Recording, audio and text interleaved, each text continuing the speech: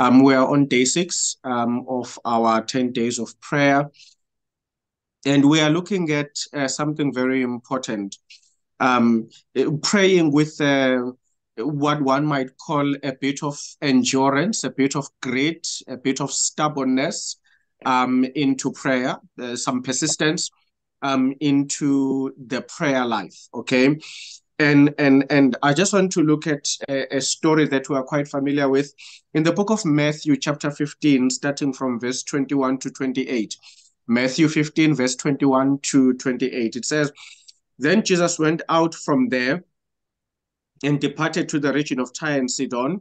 And behold, a woman of Canaan came from the region and cried out to him, saying, 'Have mercy on me, O Lord, son of David. My daughter is severely demon-possessed.' But he answered her not a word. And his disciples came and urged him, saying, 'Send her away, for she cries out after us.' But he answered and said, I was not sent except to the lost sheep of the house of Israel." Then she came and worshipped him, saying, "Help me, Lord, help me."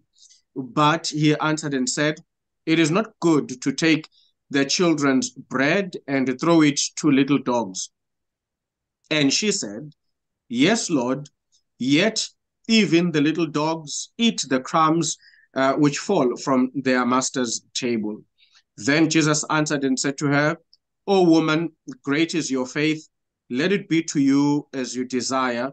And her daughter was healed immediately. Let us pray. Heavenly Father, thank you for the gift of life, and thank you for the moments of prayer, both personal and corporate. We thank you for the engagements we have with you. And we thank you, Heavenly Father, that your word is already established since we started to pray, that you are a God who hears prayer.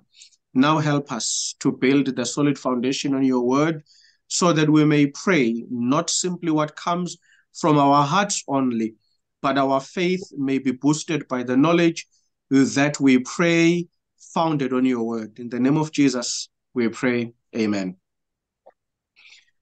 So Matthew records this particular story about this Syrophoenician woman. It's one of my favorite stories in the New Testament. But I want to look at it precisely from the context of prayer. We pray, and sometimes it does happen that God will answer our prayers immediately.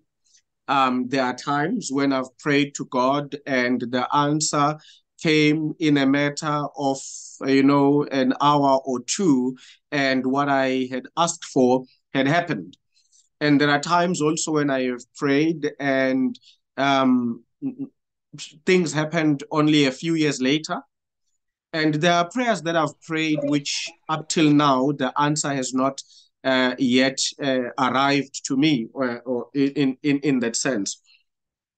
And then comes this question, both rooted in Luke chapter 18, where Jesus in that parable teaches us to not lose heart. That's what he says. In fact, in Luke chapter 18, verse 1, he says, "Don't lose heart when you pray." Okay. And he tells us the parable about the judge and the widow, precisely so that we may know that we shouldn't lose heart when we pray. God does answer prayer and answers swiftly. Yes, God's swiftly may not necessarily tie with ours, because God answers in perfect timing.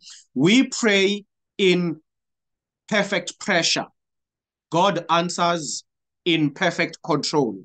I think that's the issue between us and God, why we are not getting him.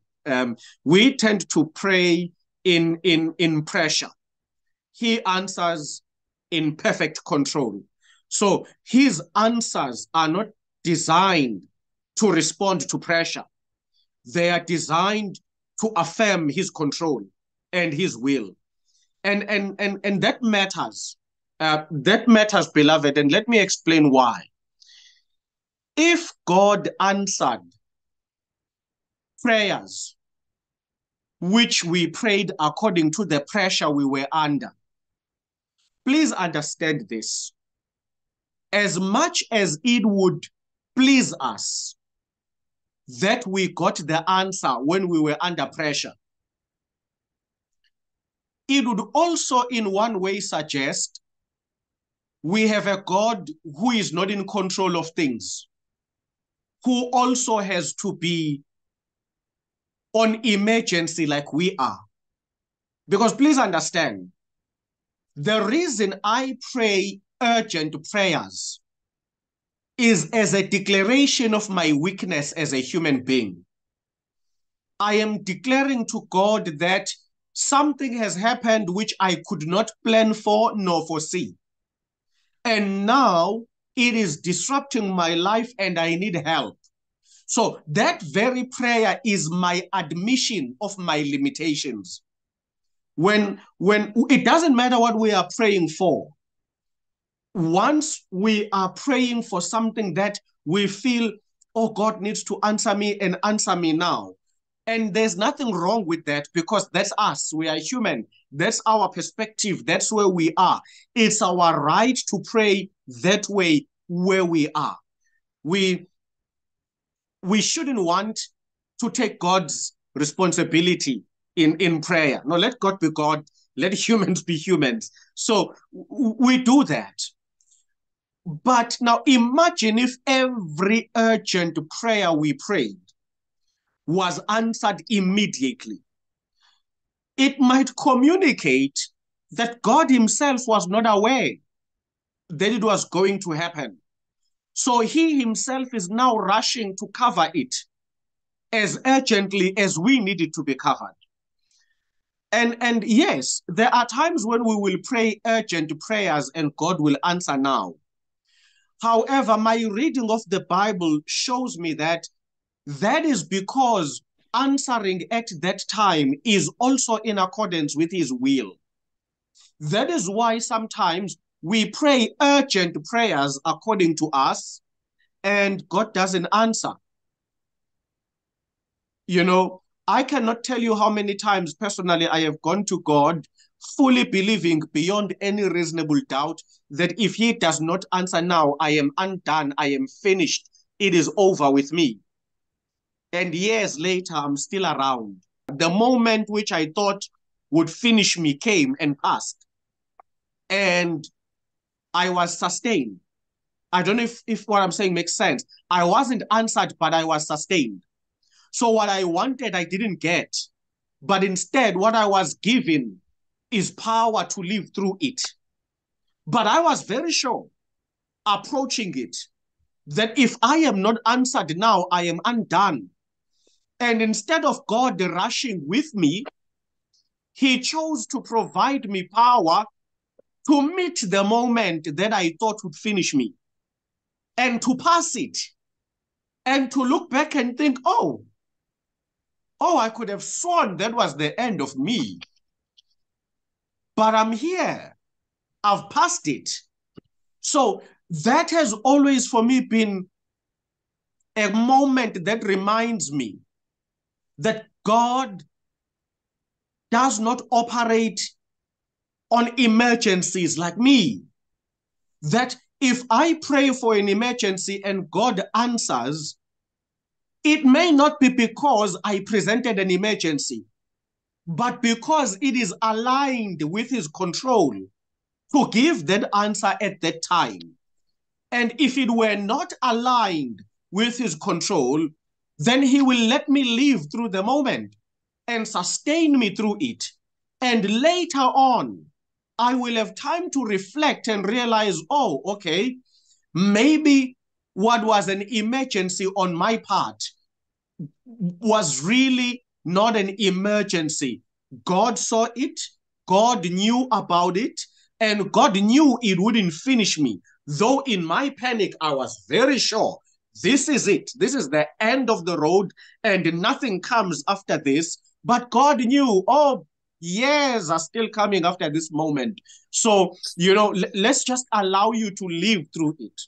And sometimes we reflect with humor, beloved, in the sense that when those moments have passed, when those days of the end of me have passed, in whatever form they may be, sometimes we reflect with a bit of humor as we realize the level at which I panicked and stressed and went crazy. And now I'm like, it's gone, it's done, it's over. And you begin to reflect and think, why did I stress so much? So there's a level at which we need to understand that when God answers a prayer, He's not answering like an ambulance called to an accident scene. I say this again.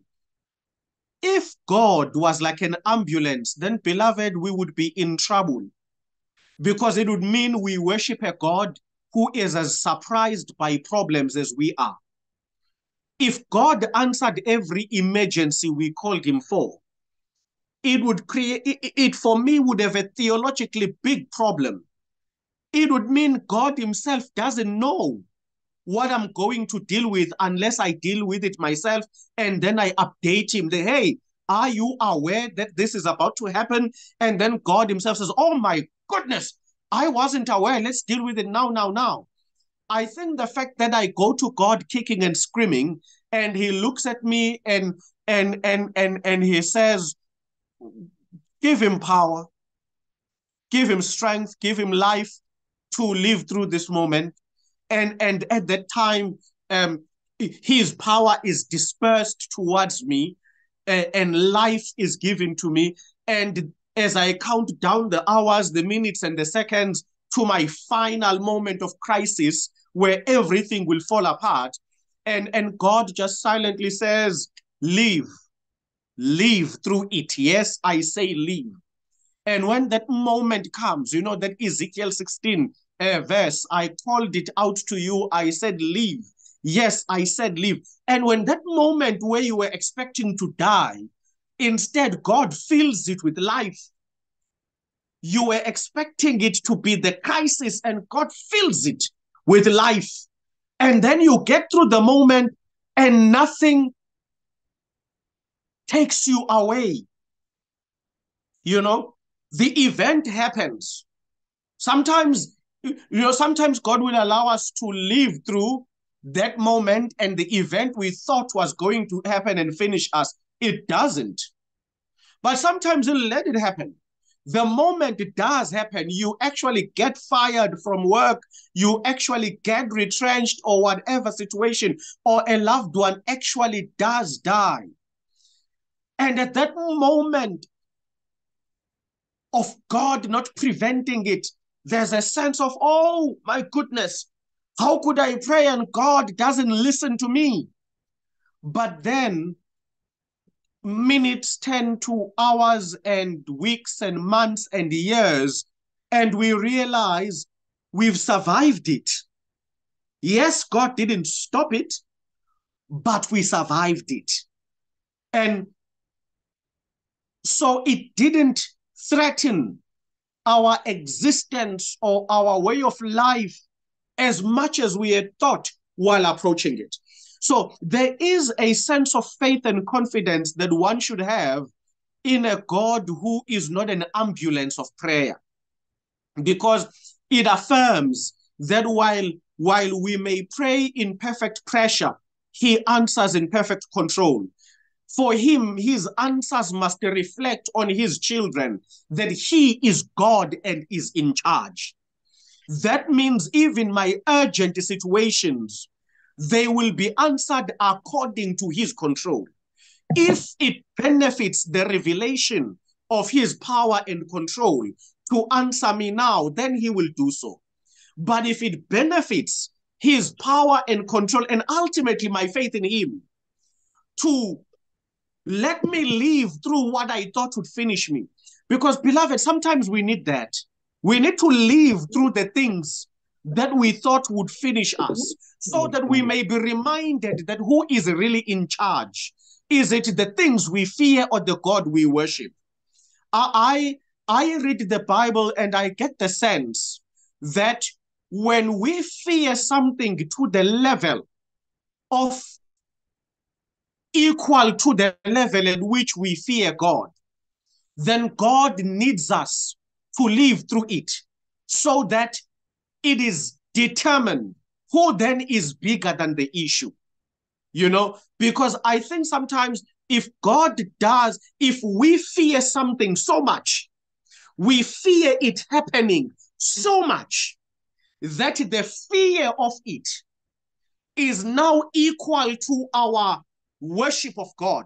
They are now toe to toe. I think that when God answers that emergency of fear, in one way, he is then validating that indeed the threat was as big as we thought. And in some uncomfortable way, it theologically sets up a God who was matched by the problem. That's why he needed to rush and answer. But if I live through it, I get to realize who's in charge. If I meet it and all my fear of it brings me close to a heart attack, and then it happens, but it doesn't finish me, then I understand what Jeremiah meant when he said, it is because of his mercies that we have not been consumed. Great is thy faithfulness. Because understand what Jeremiah is saying. Jeremiah is not saying it is because of his mercies that the problems were prevented. He says, no, the problem came, but we were not consumed. So we got to discover that there's a God bigger than the problem we were afraid of. The problem came and it did knock us, but by his mercies, we were not consumed. In other words, as the problem was doing its best to destroy me, I found myself sustained during the problem as the 3 Hebrew boys in the fire. The fire isn't taken out, but I'm sustained through it, so that as I am continuing to live and thrive in the midst of my fire, I then realize, oh, Jesus was correct. Greater is the one that is within than the one that is without. Greater is the one that keeps me than the one who engineered the problem I was afraid of. Because the problem has arrived, but I am not undone. I'm still here. The problem came. Yes, I'm now unemployed. I've been unemployed for 5 years, for 10 years. But I'm here. And I'm alive. This thing that I thought when it happens, woe unto me. Now God has demonstrated that I should never fear anything in the same intensity as I worship him. My worship of him should always rise above the intensity of the things I am afraid of. Now, this lady comes to Jesus and she presents this petition. She says to him, Jesus, son of David, have mercy on me. My daughter is heavily demon-possessed. I will not deal with all that. This is a powerful story, and if I had to deal with each element, I would first preach for an hour before we even get to the prayer. I just want to touch on the issues that relate to this prayer issue in this story. So, you may be thinking to yourself, why is the pastor skipping this or that? It's because I'm only focusing on the prayer part on this story. And initially, Jesus doesn't pay attention. Then the disciples reply. The disciples say to Jesus, send her away. Send her away. She's making noise, And Jesus says to this lady, I was only sent to the lost sheep of the house of Israel. Then the Bible says, then she ran to his feet and worshipped him. Then he replies and says, it is not good, woman, to take the bread of the children and give it to the little dogs. And she, of course, replies and says, yes, I agree. Yet, even dogs do get crumbs that fall from their master's table. And then Jesus, in the end, says to her, woman, you have great faith. Go your way. What you desire has been given to you. As a footnote, when Jesus equates this woman to a dog, I would quickly want to please caution, there's a long historical background to the issue of dogs and Syrophoenicians. I know many people have been troubled by this story where they see Jesus as very rude to this woman. And I agree. If you read it only knowing what you know in 2024, you might think so. But if you did proper biblical research, you would understand why she was not offended. There's a long history in this story about dogs and Syrophoenicians, and she knew what Jesus meant. That is why she responded by faith rather than by offense. Okay, but I just don't have time to deal with it. But I thought I should allay those fears because I know many people have been troubled by this story. They've never really been able to get over how Jesus answers.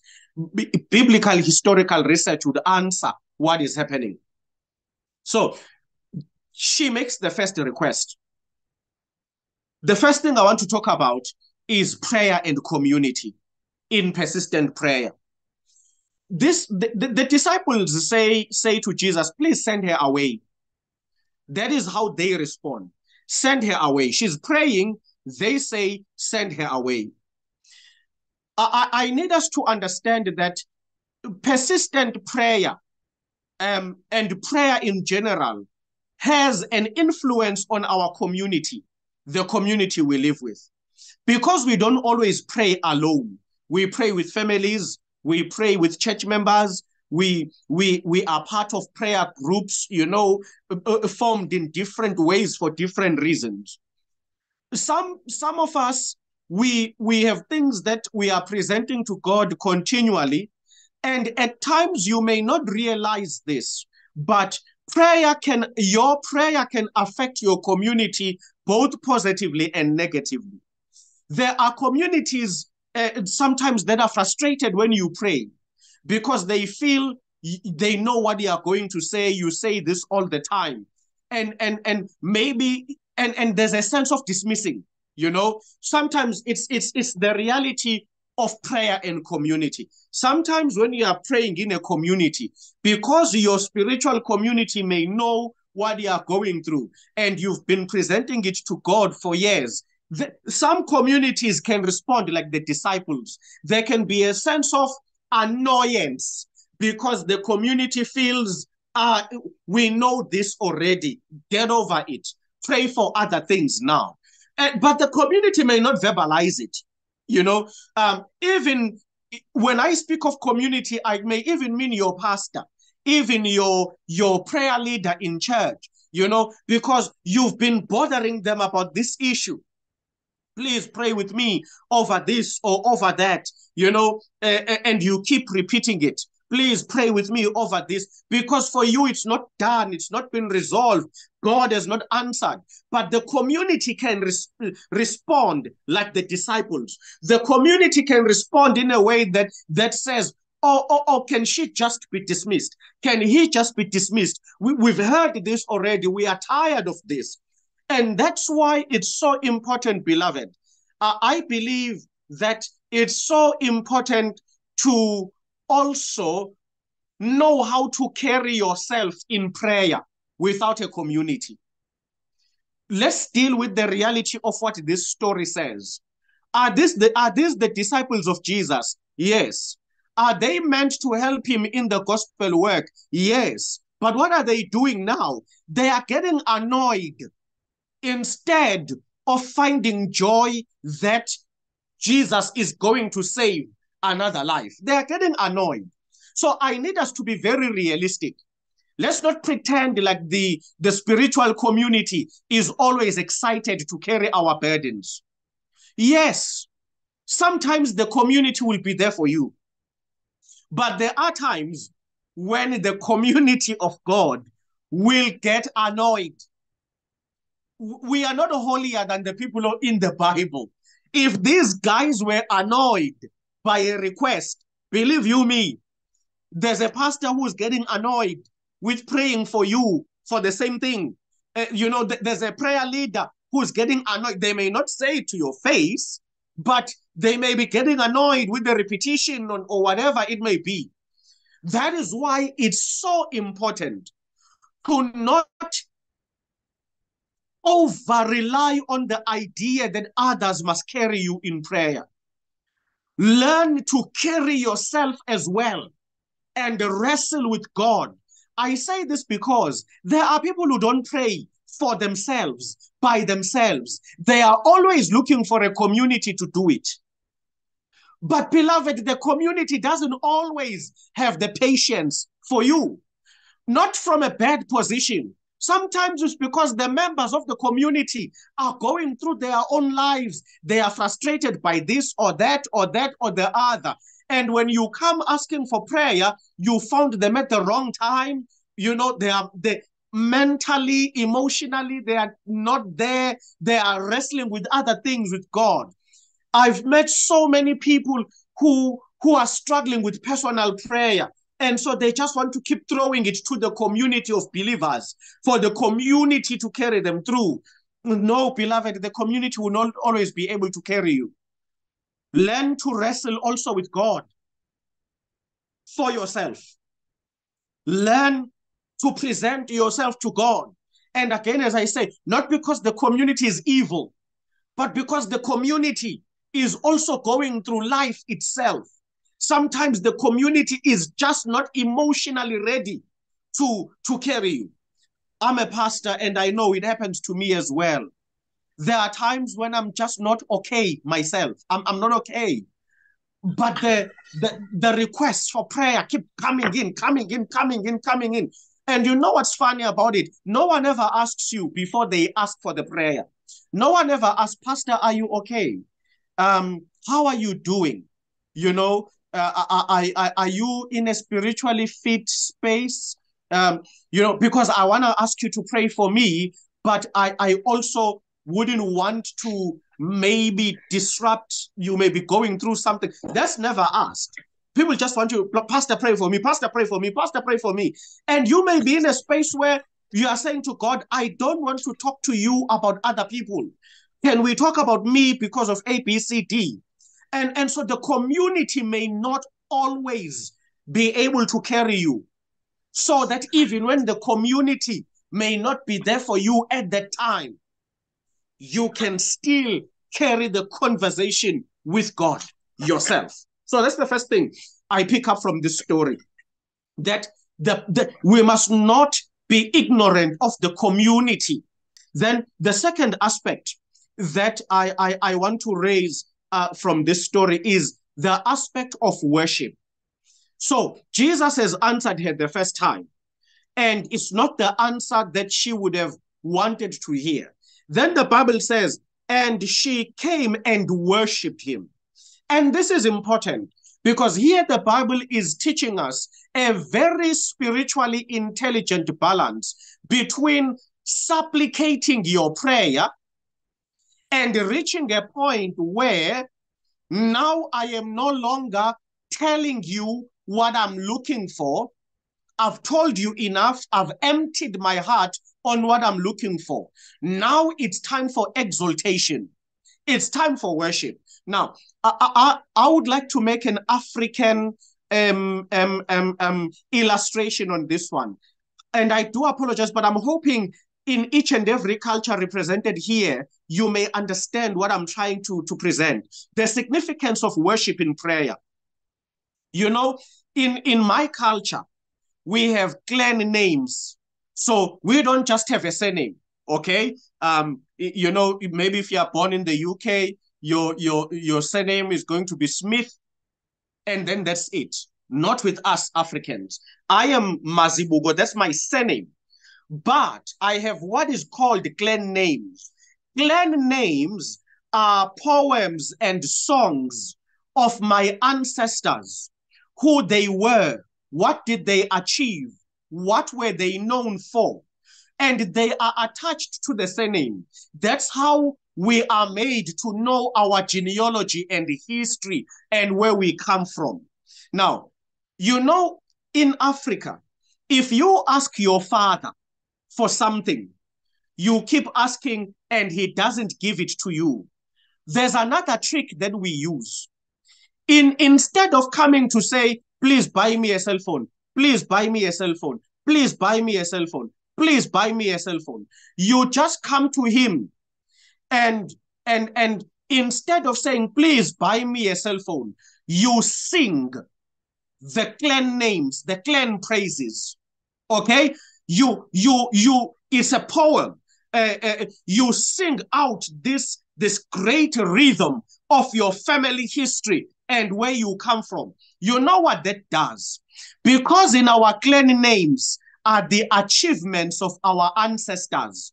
What it does to your father, he then visually sees all of them and their achievements standing around him, saying to him, if we achieved this much for the generations that came after us, why are you failing your children? How will you join us one day in terms of clan names when you can't even answer such little things? You see, it's a form of worship. Immediately, believe me, that trick always works, especially on Southern African fathers.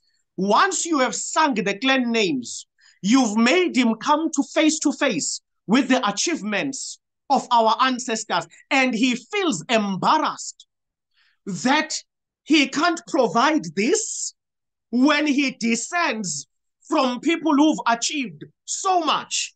And believe you me, the man gets up and makes a plan. Gets up, makes a plan.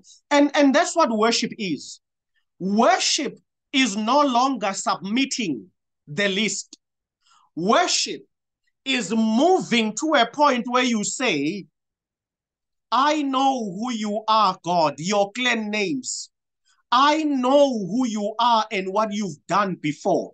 When we sing God's clan names, worship, we go back to Genesis. We say, we know you to be this God who created the universe out of nothing. You are the God who made us from the ground and breathed life into us. You are a God who opened the Red Sea. We are beginning to sing clan names. What are we saying? We are saying, I know for a fact that what I have submitted to you is not beyond your capabilities. I know your clan names, God. I know them.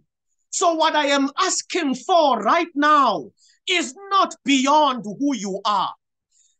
Persistent prayer is not always about submitting the list all the time. It's also knowing how to move to worship. Move from submitting a list to worshiping. Okay? A prayer is not persistent because you keep repeating the same thing. A prayer can be persistent even when you stop mentioning what you want, but take it to worship now. Where you say, I'm done submitting a list. You're not a deaf God. I'm done submitting it.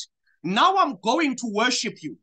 Now I'm going to exalt you for the things you've done before, which clearly show that you are able even to do this. Sing him praises and worship of the things he has done in your life. Don't stop in the Bible. Tell him, you are the God who did this for my parents. They have told me stories of what you did for them when they were going through this or that.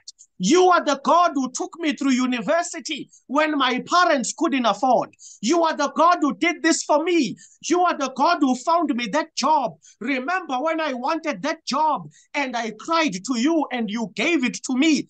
This is my history with you. Persistent prayer doesn't mean always submitting a list. It also involves worship. Lastly, Jesus says, okay, lady, do you see the power of prayer and worship? Now, Jesus says, okay, I get you.